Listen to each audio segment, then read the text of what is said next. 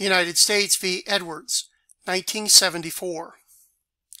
At 11 p.m. on May 31, 1970, Eugene Edwards was lawfully arrested on the streets of Lebanon, Ohio, and charged with attempting to break into the post office building.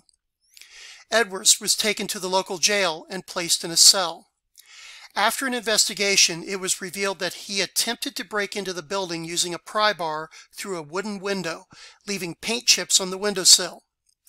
The next morning, the police purchased a new pair of pants and a shirt for Edwards and confiscated the clothing he was wearing at the time of his arrest. Police discovered paint chips matching the window from the post office in the clothing Edwards was wearing at the time he was arrested. This evidence was used against Edwards at trial. However, Edwards tried to suppress the evidence on the grounds that the warrantless seizure of his clothing was a violation of the Fourth Amendment. The case went all the way to the U.S. Supreme Court. In a 6-3 decision, the Supreme Court ruled that the search of Edwards's clothing without a warrant was not a violation of the Fourth Amendment.